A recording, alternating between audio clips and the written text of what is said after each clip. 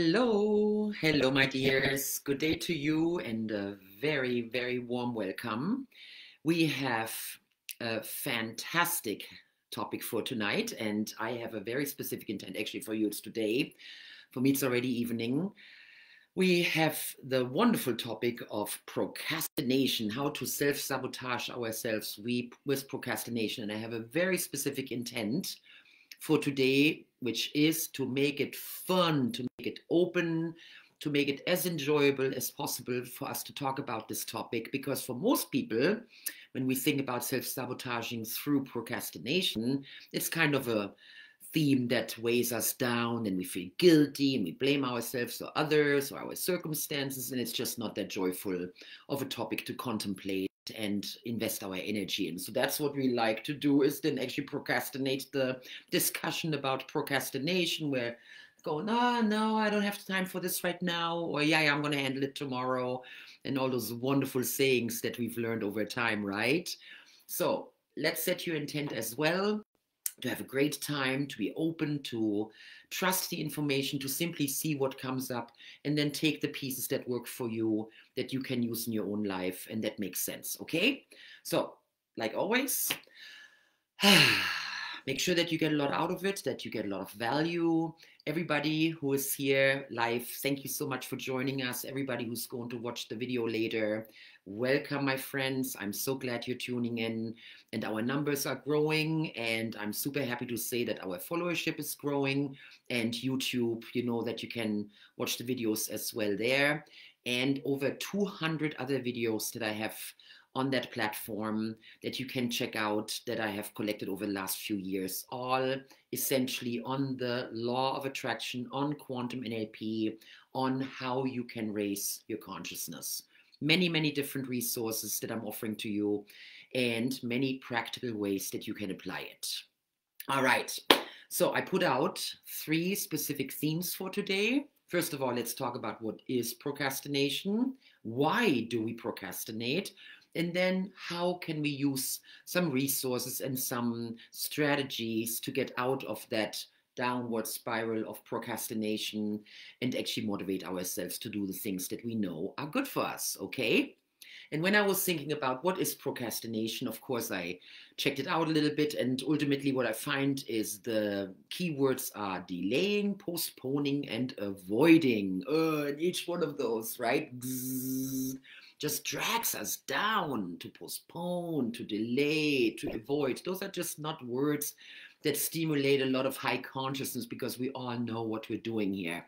And usually the point that we call it procrastination is because we know that we should be doing it. We know it's good for us. We know that the exercise program that we've been talking about for years would be good for us. We know that some of the dietary restrictions that are perhaps good for us and we're not doing them is actually hurting us physically.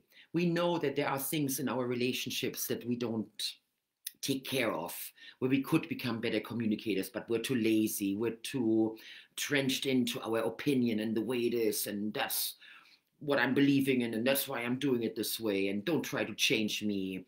We're doing it with money, we're doing it with our jobs, we're doing it with our whole lifestyle, and so we all have it to some degree or another.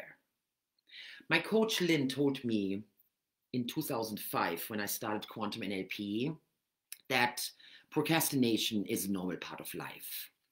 And for me as a business owner, that was her advice then, was to concentrate on the important things. There was the list of, these are the items that if I don't do it for my company or for my life, for my health, for my relationships, are going to be detrimental. They could kill the deal. They could kill the relationship. They could kill my business. And it would be really, really hard to come back from. And those are the things that I definitely want to take care of. And then there are other things that might be important. And you know what? If I don't do it, I'm still going to get away with it. Yes, I might have some negative consequences, and it's repairable. There are things that are important that I can also let slide, that are okay, because in the big picture, perhaps they don't matter so much. Then there are other things that are kind of unnecessary. And actually, I'm thinking about the Pareto principle, the 80-20 rule. Didn't even think about it in my preparation for this, that this is also a key effect, a key major piece in determining which are the important pieces that I absolutely want to take care of, that I want to make sure I focus on, because it would be detrimental. And then what are some of the things that I have on my plate that are perhaps not that important? So let's talk about the Pareto principle for a minute, because that is a super important concept that you need to understand to take some of that burden off your shoulders, okay? Pareto was an economist in Italy in the last century, and he came up with a very interesting prognosis and statistics about the distribution of wealth and land in Italy at that time. I believe it was in the 1920s. And he found out that 20% of the population owned 80% of the land. Then he started generalizing this thesis into other areas, and he started to recognize that there is such a thing as what we call the 80-20 rule, because a lot of times, and the numbers were really amazing how they fit in this 80-20 scheme, is that 80% of your success comes from 20% of your effort.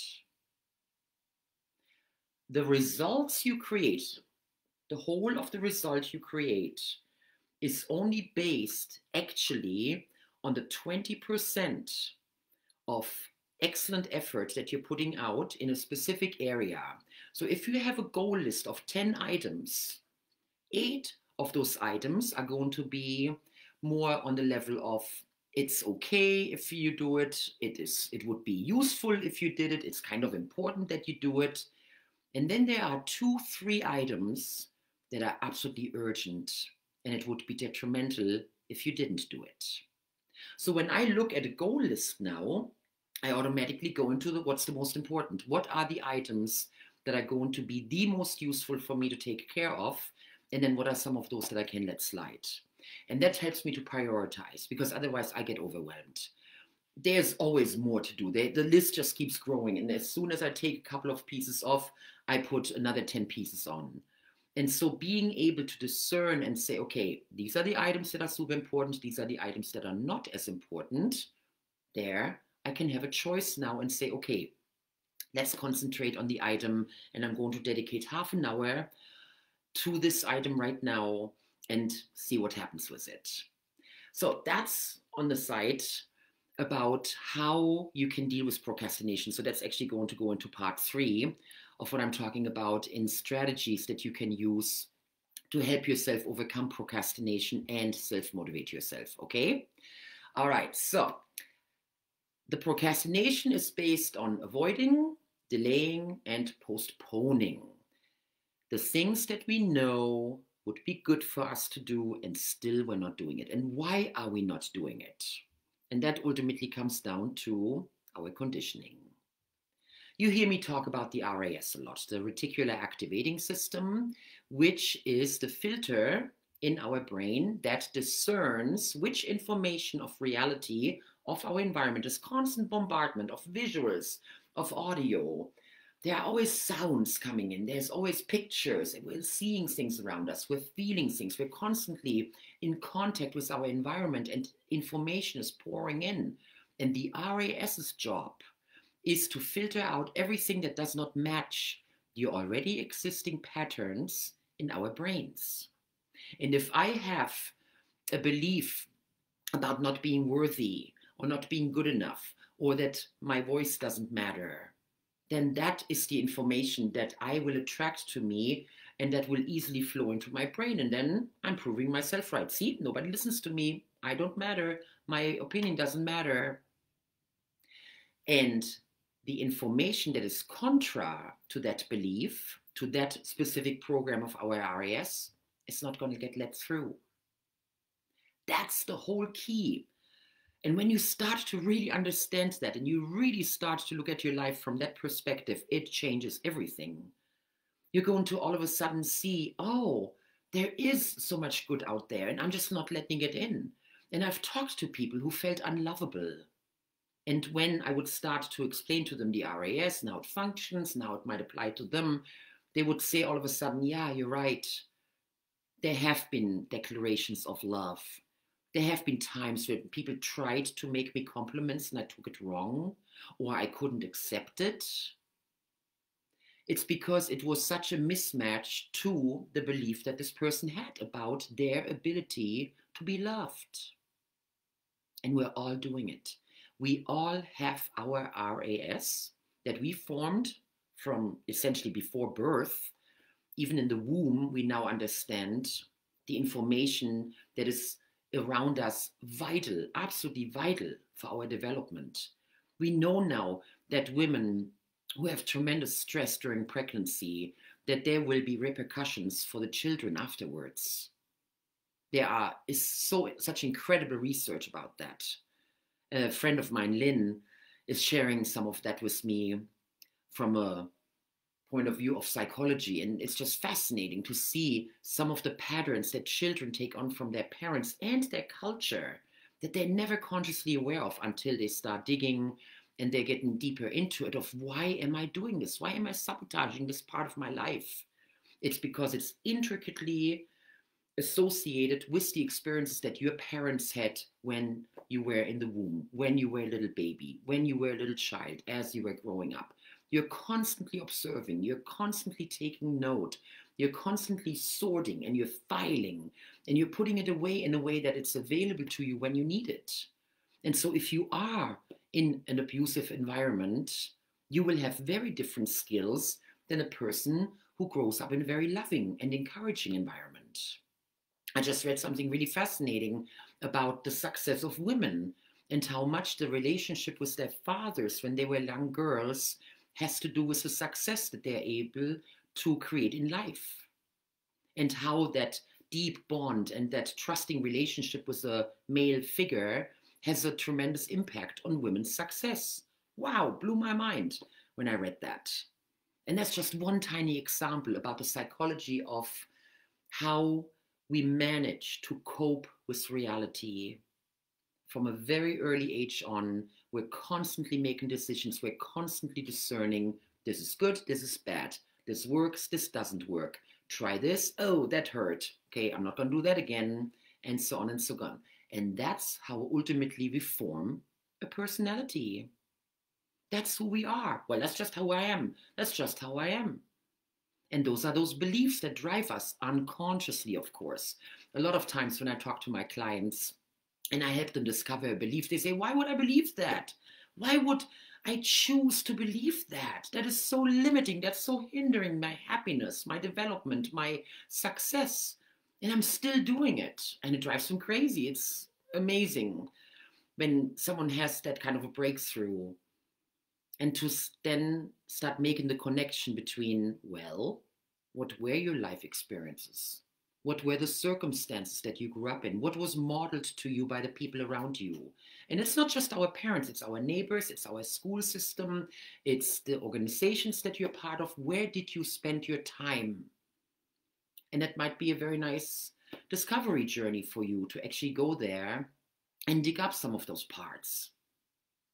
And then see how you can negotiate, how can you change the meaning of those things that happened to you, and perhaps even for you.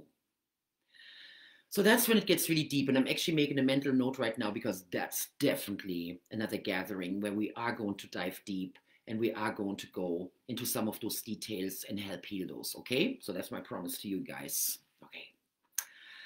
So we're doing it because we're coping. We learned to cope. We discerned, this works, this doesn't work. This gives me a positive response from the people around me. This gives me a negative response from the people around me. And what are you going to do then? Of course, you're going to go for the things that are going to create a positive response for you. For example, this typical, the class clown. They learn that through joking, A, they feel better about their circumstances, and then B, people are laughing and there is encouragement. They get slapped on the shoulder. Hey, that was funny, you're cool. Ah, says the brain, hey, I'm going to do more of that, right? And that's how we then develop skills. And everything can be learned. As long as it's neurologically possible for you, you can learn it.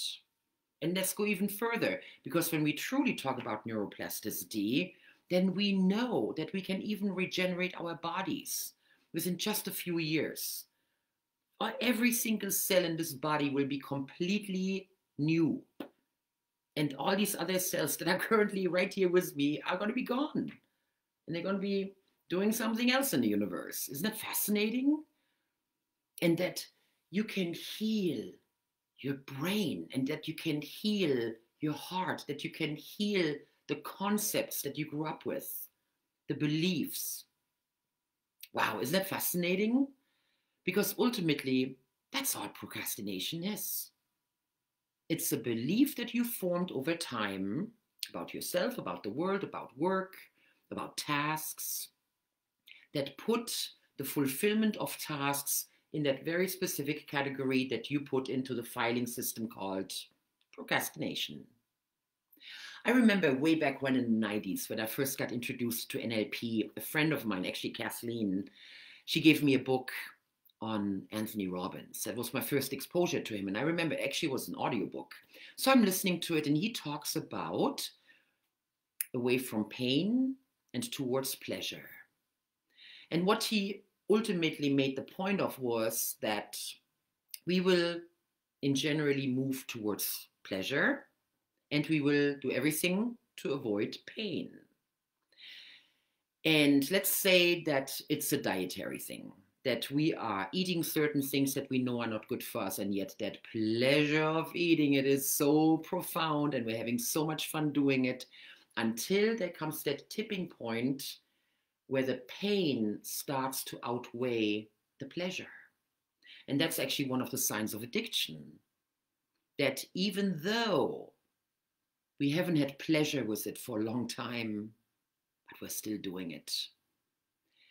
And we're still hunting that pleasure. We're still trying to get that pleasure that we had that first time when we tried a certain substance, or we tried a certain feeling, and we did a certain behavior, and we got so much pleasure out of it. And then over time, as we're repeating it over and over and over again, and the pleasure starts going away, there comes that point where the pain actually outweighs the pleasure. And that's when we talk about hitting rock bottom. When we reach the point that the pleasure actually flips into pain, and it is not pleasurable anymore to do that behavior, and yet we're still doing it. So that's one way of looking at procrastination and self-sabotage, because we're doing something that we know ultimately hurts us, and our brains are so scrambled at that point between pain and pleasure that we have a really, really hard time to discern it. And then in those moments, to be able to motivate ourselves and to get out of our reptilian brain that is fully in fight and flight and freeze mode, and actually again activate both hemispheres of our brain, activate our frontal lobe, where we have our discernment, we have good decision making, where we are accountable. Accountability is right up here. Procrastination is right back there. Yeah. You are in charge of it. And you can change that about yourself right here and now. First of all, by making the decision that this is important to you. This is worth investigating. I want to know more. I want to educate myself. I want to learn about this. I want to learn about myself. And I'm willing to change. And that's all it takes, my dear. That's all it takes. For you to have that discernment, to know that what you're doing right now in some area of your life where you are procrastinating, and I'm not going to get into details, that's your privacy, where you know that it's not working for you and you're still doing it. It's the things that we do that we shouldn't, and the things that we don't do that we should. That's all it is. That is all it is. We just got it swapped in our brains. Isn't that funny? Because if you did do the things that you know you should do, you're going to get the results that you want. And you're not doing the things that you shouldn't do. Yeah, you're going to get the results that you want. And for some reason, we got that scrambled in our brains. We got it turned around in those times, in those circumstances in your life where you are procrastinating, where it just doesn't work. And then we get the results that we don't like.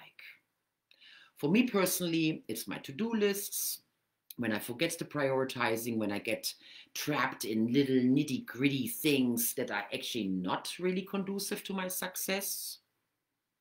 When I'm doing things with a specific completion date, and I keep pushing it. Oh, I still got 7 days. Oh, I still got 3 days. Oh, I still got 4 weeks. Ha ha ha. Oh yeah, I know I'm in trouble. And then I create strategies for myself that help me to motivate myself and to overcome that part that says, oh, just let it lay till tomorrow. You have that list too, don't you? I know you do. Right on. So, procrastination is a coping mechanism. Procrastination is a learned behavior. You looked at the people around you, you saw what they were doing, and you discerned, looks like it's gonna work. I'm gonna do it too. That's how simple it is. I'm putting it into super simple language. And why are we doing it?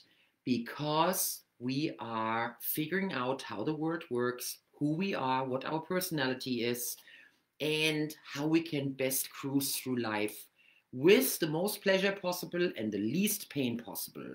That's what our subconscious is going for. Pleasure, pleasure, pleasure. Avoid pain, pain, pain. Oh, pleasure, pleasure, pleasure. Oh, don't want to have anything to do with that. Might be painful, might be hurtful. And that's just human. It's just human. We're not bad people because we're doing it, because we're just looking around us and everybody else is doing it, so we're doing our own version of it, okay? And that's okay. As long as you know that you're doing it and you have some choice about making some changes when it's useful to you. When the pain of not doing it has become so large that you're actually hurting yourself. You might be hurting yourself physically, you might be hurting yourself mentally, emotionally, spiritually. You might hurt your relationships, your relationship with finances. You might actually hurt your job, your career. Take some stock right now. Just check it out. Where are you hurting yourself the most? Where does your unwillingness to take action in specific areas really hurt you and is detrimental to your future? Let's go there right now. Take a moment, breathe deeply, and just be really honest with yourself right now. Where am I hurting myself the most? Where am I doing things that I shouldn't be doing? Where am I not doing things that I should be doing? Knowing that it's going to affect myself right here, right now, and in the future. Okay?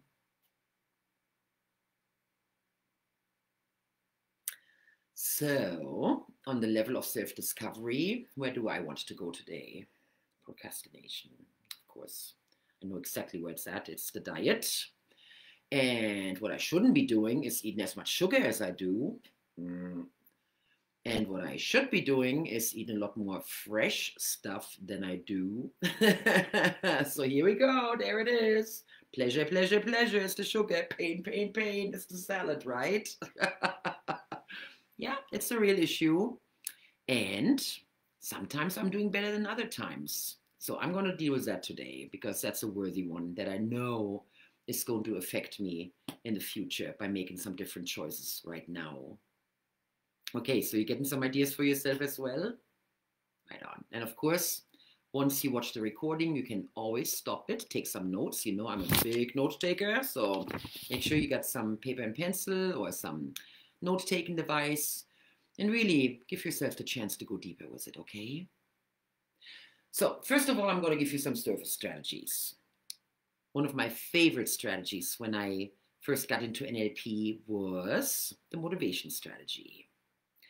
And the secret of the people who are naturally motivated, one of the secrets of people who are naturally motivated is that they are able to visualize the completed result of their task. So when you're talking with someone about doing laundry and they really don't like doing laundry and they still do it, even so they don't like the tedious having to go to the laundromat or having to go into their basement or upstairs and having to sort the laundry and all those little tedious steps that are included in doing laundry. And they're still doing it. Why? What's the difference between you doing it and the other person who has a big stack sitting in your bedroom? It's because those people actually visualize the end result of having all the laundry perfectly folded and hanging up, and it's all ironed and whatever your strategy is, and it's done. And you look at the completed result going, yeah, I did it. Good job. Well done. It's done. Okay, what's next? What else do I want to do? Do it with dishes. Instead of concentrating and focusing and obsessing about the act of doing the dishes and looking at it like, oh my God, it's such a big pile and big pots and oh my goodness, there's like 100 pieces when I'm looking at all of it. I have to do all these dishes. Imagine visualizing everything being perfectly put away in its place. The counters are clean. For me, a clean kitchen is when the counters are clean. That is my pleasure. Once I've cleaned the surface of the cooking area, once I've cleaned the counters, it's that I can even feel it. It feels so smooth when I go over the granite and it feels wonderful. Other tasks, think about work. You might be working on a project and you're overwhelming yourself because it has so many components, it has so many pieces, and the project takes 2 months. Oh my goodness, what a long timeline. And to imagine yourself in the future having the project completed, celebrating the success of the results that you have created. That's what motivates you to dig in every day and take care of those little points. That little list of checks, check. Okay, I gotta do this and I gotta do that and I gotta do that. Because you know that ultimately you're working towards something very special and it's gonna be worth it. See, even Stephen Covey talks about it. Begin with the end in mind. That's his version of it. That's how you motivate yourself to get things done. Because you understand that there is that result that you're going towards to. There is going to be a completion point. Just like when you're running a marathon, there will be the goal line. There will be a finish line. There will be a point when this specific activity is going to stop. And knowing that can be such a driving force. It can be such a motivator for you. That is going to make it so pleasurable that the pain of the little steps that you might have to take right now that are not as pleasurable to you are totally worth it.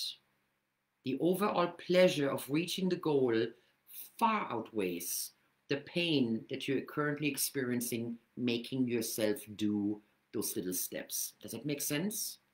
So that is a very surface strategy actually, because it's just behavioral.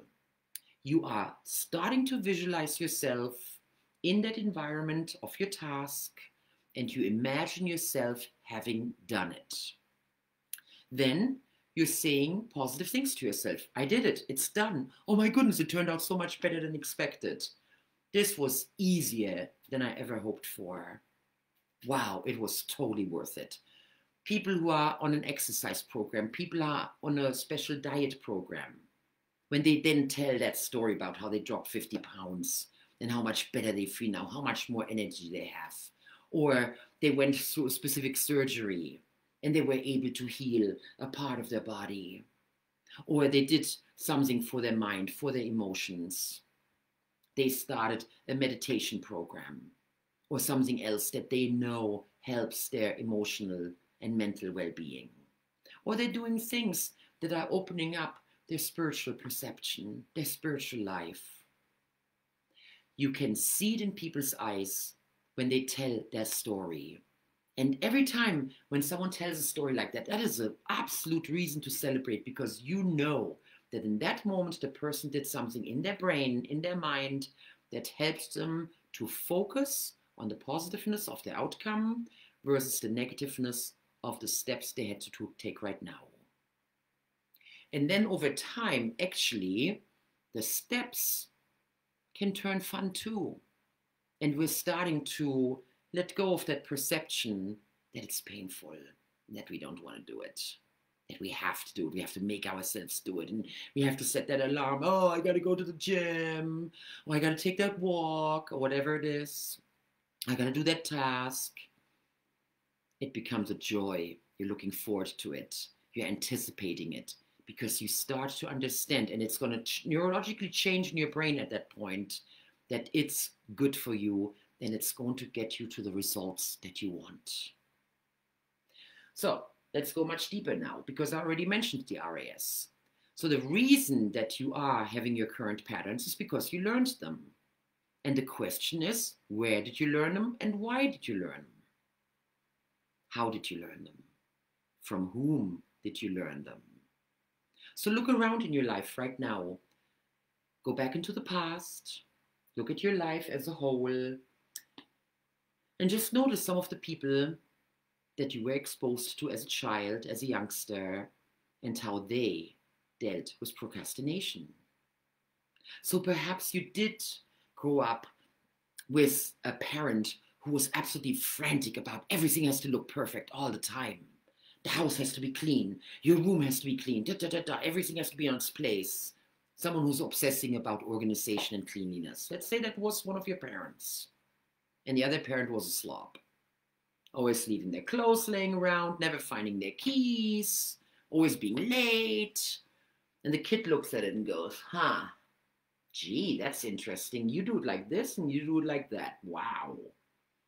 And then, of course, it also has to do with our relationship with that specific parent, how we're relating with them, how do they relate to us, how do they inform us, how do they engage with us on a normal basis. And then you will find that you're tending a little bit more towards one idea. Perhaps you become even judgmental about the other. And that's what one of my coaches, Larry, told me in the beginning of my training, that, for example, in alcoholism, when the child sees the parent coming in from work and they're all exhausted and they're really upset about all the stress they had all day. Oh, now I'm going to have a beer first, and they have their beer and now I'm going to relax. And then all of a sudden the parent becomes fun and engages with the child. And the kid looks at it and goes, so I see what you're doing. And then usually there are two choices that the child unconsciously makes.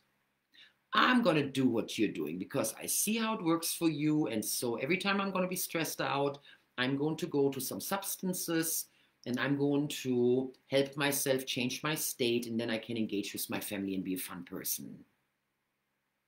Or they say, oh, I don't like that.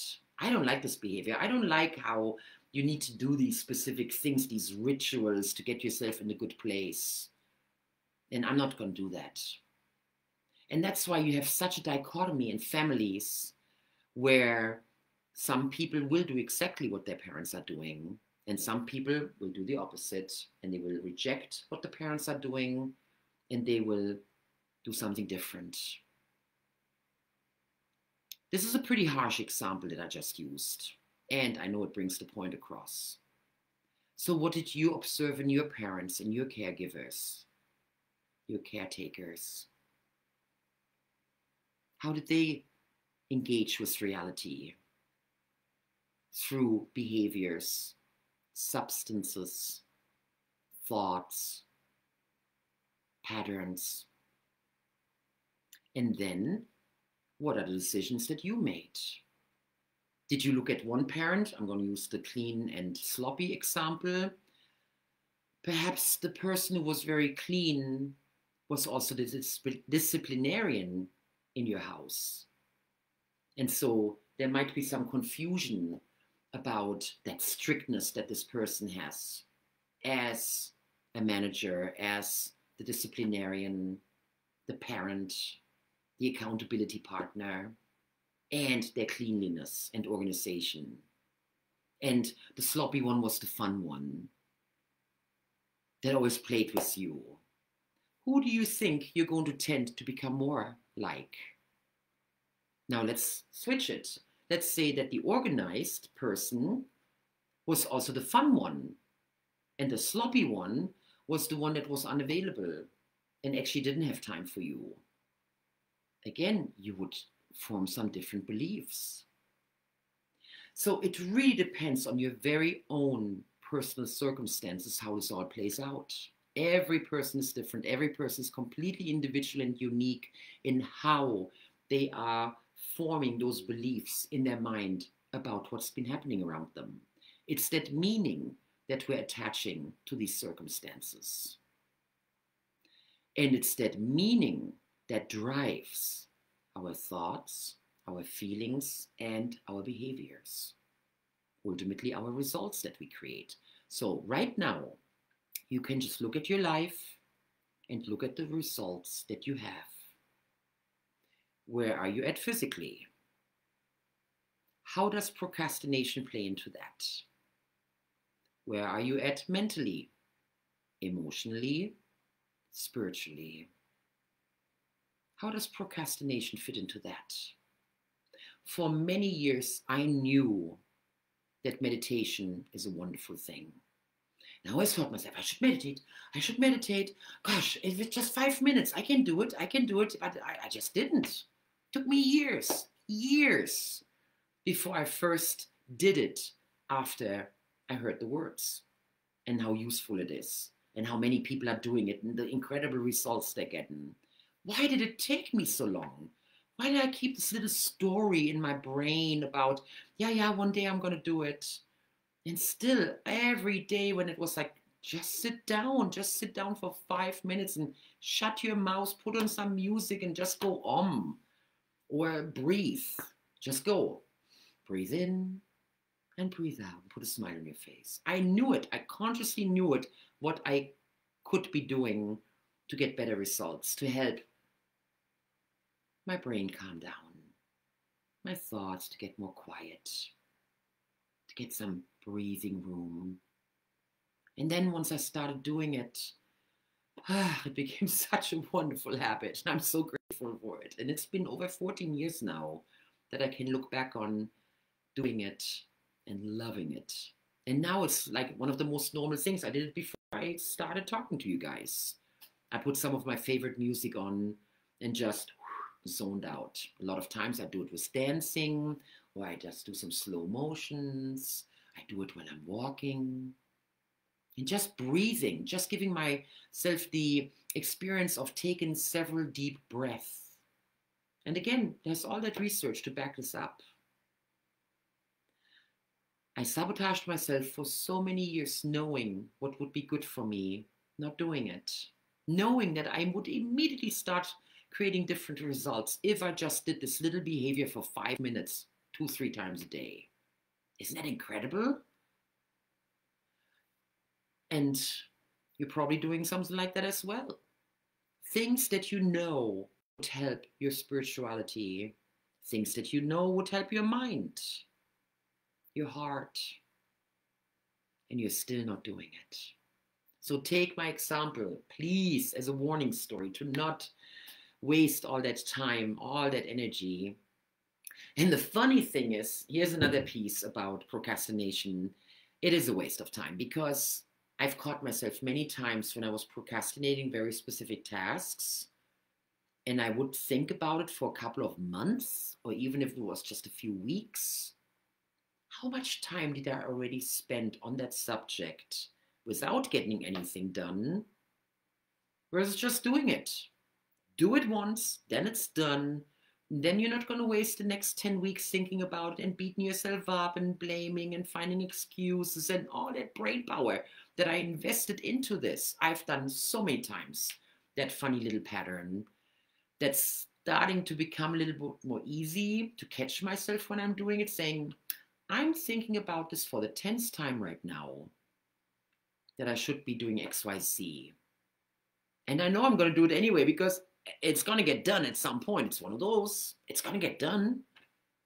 And I've already probably wasted 2 hours on something that would probably take me 15 minutes to complete. Isn't that silly? And when that happens, it goes right there on the list. And then perhaps it even gets moved up in the Pareto principle of the 80-20 rule, that it's that important that I will say, okay, this is what I'm going to do tomorrow.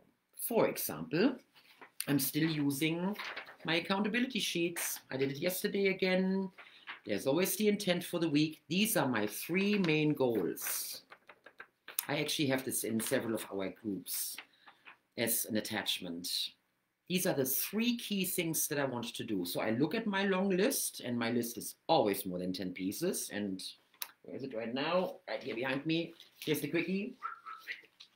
And then I look at it and say, okay, which one of those are the most important ones that I want to take care of this next week? And there they go. Then I have an affirmation that is going to help me stay focused.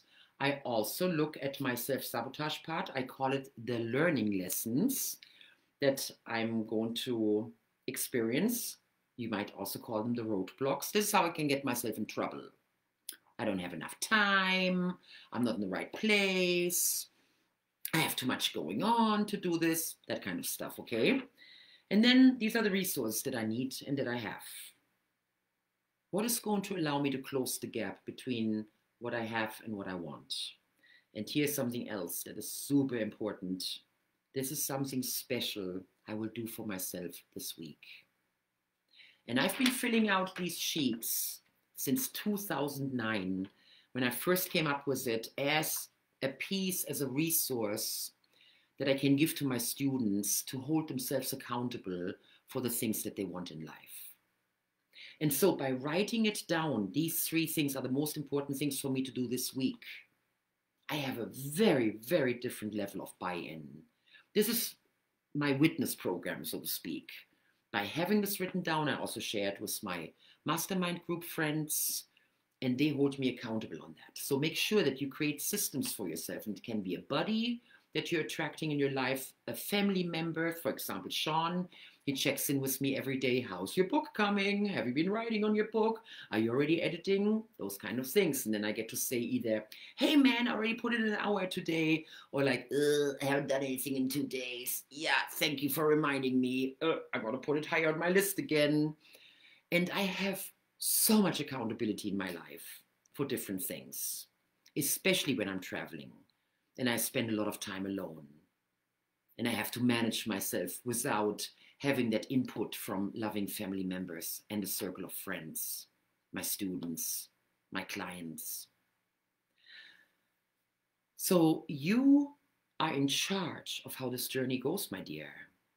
You get to determine and discern how easy you're going to make it on yourself or how much you're going to suffer. Create the environment that is going to be conducive for you to get it done. If it's about, I'm going to go very basic here, if it's about creating a nice, clean, livable environment for yourself, and you have a tough time with that. Or let's say you always have the overflowing desk, or the never-ending to-do list that just totally freaks you out when you look at it and go, where do I even start? Okay, anything like that. What is a better way for you to do it? And how can you create your environment in a way that it's conducive for you to do it, that it naturally motivates you to want to do it? And it might be setting a timer. I now have 4 alarms every day, 1 in the morning, late morning, early afternoon, and late afternoon, that are just giving me some pings. And it's just a little reminder, how much have you been writing today? How much have you immersed yourself in that material, that which you're creating right now? How much have you done on social media? How much have you done in correspondence with your clients, your students, and so on and so on? And all that gets triggered with that little alarm. It's just that little check-in. Have you done it? Have you done enough? That gets you forward. Have you taken care of the things that you know are important? And that's just a good feeling when by the 3rd alarm, I'm going, hey, hey, hey, I've already invested 2 hours today in this and that. And hey, I've taken 2 walks already. And yeah, I had some awesome fruit salad today. And we had some awesome salad this afternoon.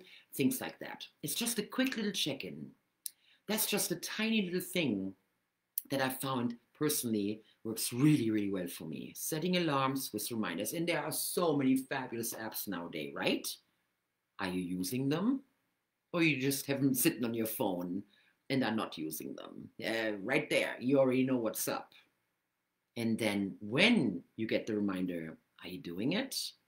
Or are you finding excuses to say you're going to do it later, right? Oh, we all have our mechanisms. We all have our strategies. We're hilarious, aren't we?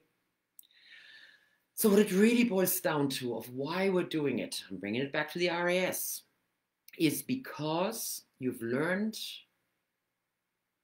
to deal with life on a certain level. You have put patterns and habits in place that are keeping you safe and protected. See, we can only grow when we move out of our comfort zone, but that's the scary part, being out of our comfort zone. We will do anything to protect our comfort and to stay in that zone, that little circle that we've created ourselves. This is my reality. This is how it works. Here I'm safe. Here I can function. And that might be something about your weight. That might be something about your finances. Half Ego talks about the financial ceiling, that glass ceiling that we put on ourselves, that we're not able to exceed, because that is what we believe we deserve, for example, financially, or on the level of success in our career. Oh, I can only go this far. It's a safety mechanism, nothing else, because it's scary to push outside of our boundaries, out of our comfort zone. Robert Dills, one of my favorite NLP teachers, told us in the 90s, if you want change, you need to get 10% out of your comfort zone.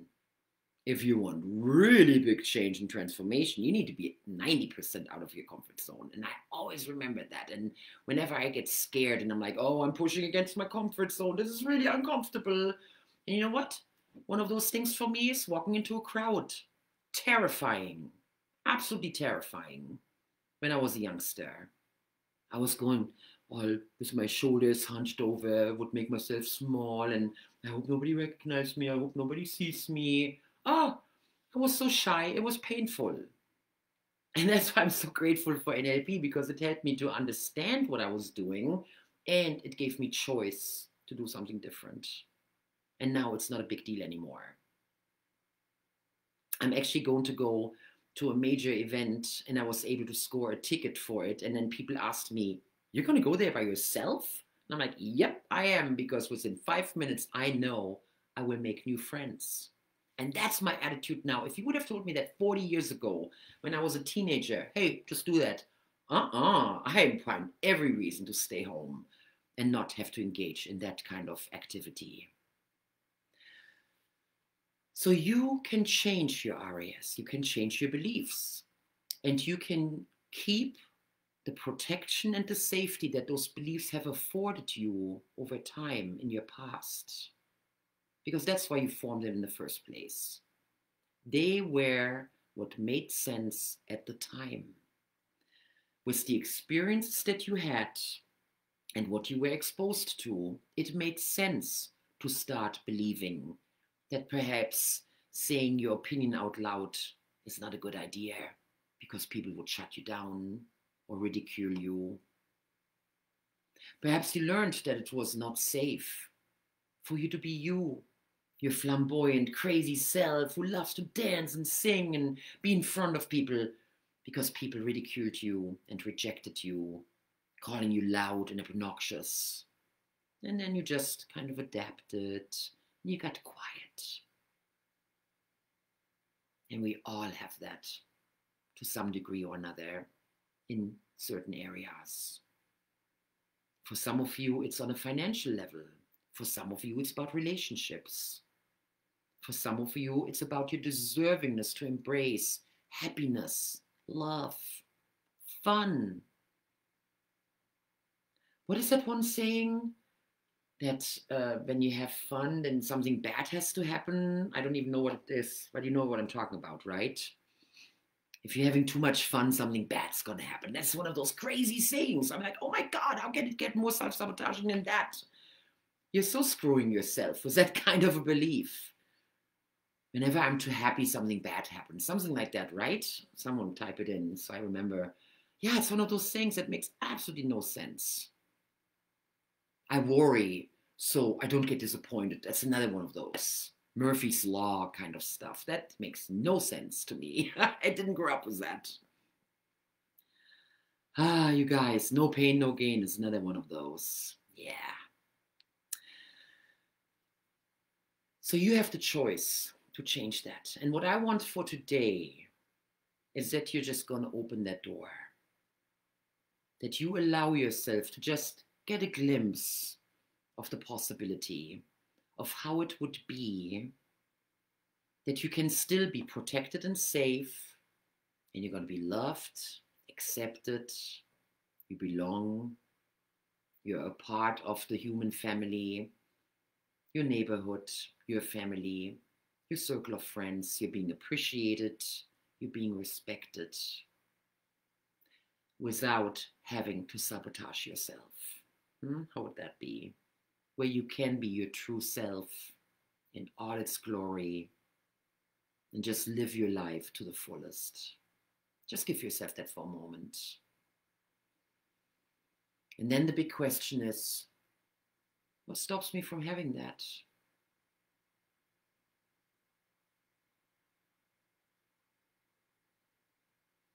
That's a very deep question.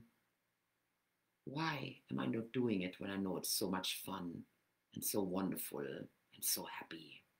And I'm still not doing it. What stops me? Who stops me? Why does it stop me? Start asking those questions in those moments. Those little beliefs pop up because it's not worth it. Because I'm afraid. Because I can't do it. Why can't you do it?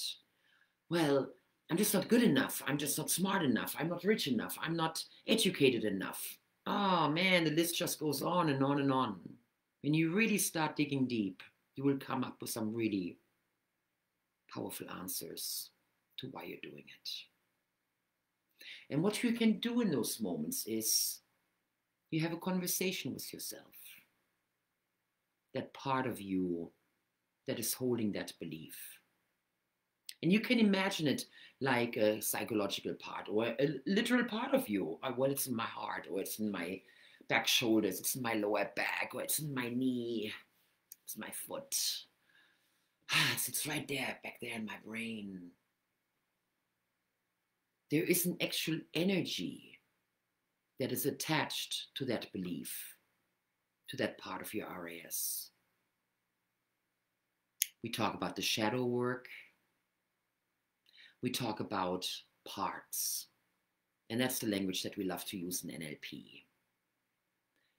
The parts of us that sabotage us, the parts of us that hold a specific belief. And you can get in contact with that part. And I always love to think about it like talking to a child, a frightened child, or a part of yourself that is younger, or a part of yourself that's smaller, a part of you that is somehow feeling diminished, not heard. A lot of times when I talk with people about those parts, they haven't had a good relationship with those parts. Who loves their part that makes them do bad stuff? Quote, bad stuff. Stuff that doesn't help them, let's say it like that. That sabotages them.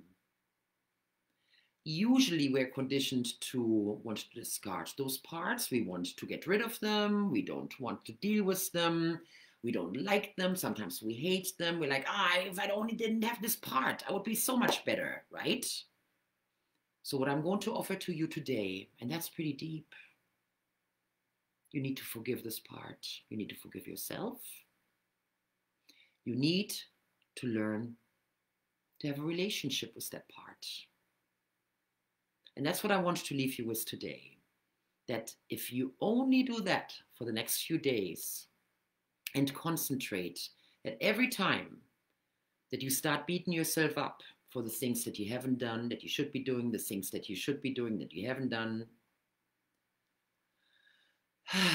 And just give yourself that wave of love and understanding, compassion, and forgiveness.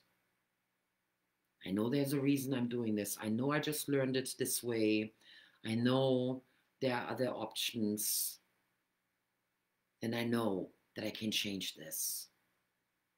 And that's all it takes as that first step for you to start getting into a different relationship with yourself and your parts, especially the parts that sabotage you through, for example, the behavior of procrastination. For those of you who want to have a lot more accountability in your life, I'm going to have another master's class coming up on Saturday, the 11th of February. And I will continue those as long as there's interest and people asking me about it. I will offer those classes. They have been absolutely tremendous, and I'm inviting you to join me. And I'm also announcing that my book is coming out in the middle of April, and I have some really wonderful events planned for you guys, online and offline. So I hope I get to see a lot of you, because man, it's been way too long, especially in the USA, in the Utah area where I reside. And I haven't been able to travel as much in the US as I used to and visit my friends there. So I'm looking very, very much forward to connecting with many of you and making new friends. Everybody on YouTube, you guys, thank you for your support and for tuning in. And I know we're getting a global audience, and that I get the opportunity to meet you in person someday. That would be fantastic. I've made so many friendships with people from all over the world, and I have had the fortune to see many of you in person. And of course, I will also have a lot of online events leading up to the book release in the middle of April, okay? So, for today, any kind of avoidance, delaying, and postponing that you're doing from now on, I would like for you to be able to take a deep breath and just give yourself that quick little moment of, I'm doing it. Create that awareness, practice that awareness. That's the first step, that you're simply acknowledging what is and you're okay with it. Without judgment, without any kind of blame or criticism, you're simply taking notice. I'm doing it. It's happening right now. And it's okay.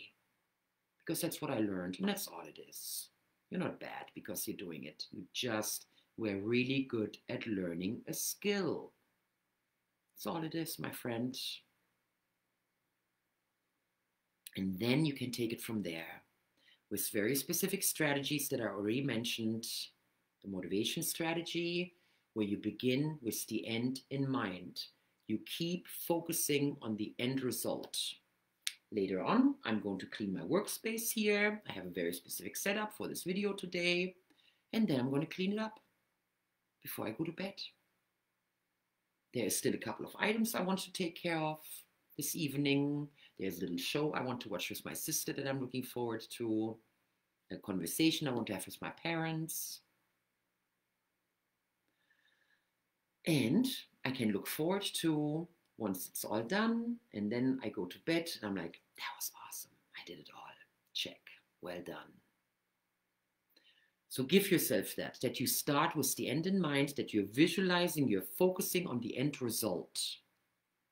And then the little steps to get to the end result will fall into place. The other thing is that self-acknowledgement, and start unraveling that very specific system that you have in your RAS, in your belief system. That very specific habits, that very specific pattern of how you think about yourself and life, other people, the world.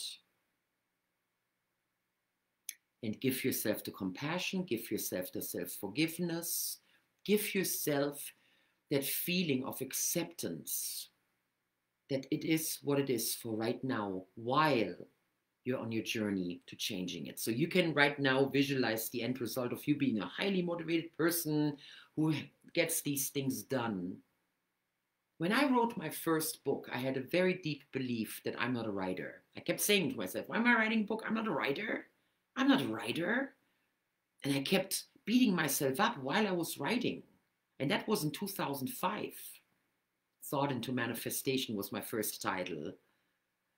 And then with the second book, it got a little easier, from personal to global transformation.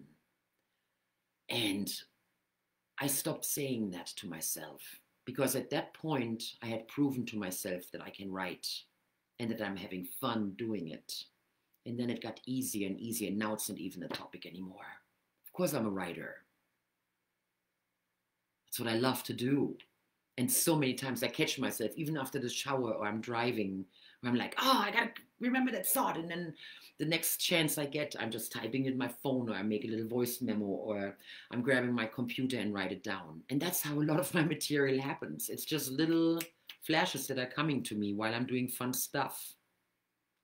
And that thought, I'm not a writer, hasn't crossed my mind in years. And now I can fully claim it, that I am a writer, I am an author. And it's fun. So that's, my friend, what I wish for you. That whatever you're beating yourself up over, and you cannot accept as part of your identity or personality, that you're going to start changing that.